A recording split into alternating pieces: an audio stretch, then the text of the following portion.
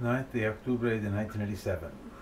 Dr. Legree alluded briefly to the difficulty in engaging a waiter's attention, so I approached him after class and reminded him of the waiter's epitaph, "By and by, God caught his eye." The doctor chuckled, and I was suddenly very glad that I'd conquered my reluctance to approach him. My fear is overtaken by my desire not to be judged prosaic. Why should it matter? I don't know, it just does. I continuously attempt a more internal definition of self-worth, but I can't help being influenced by the vulgar multitude.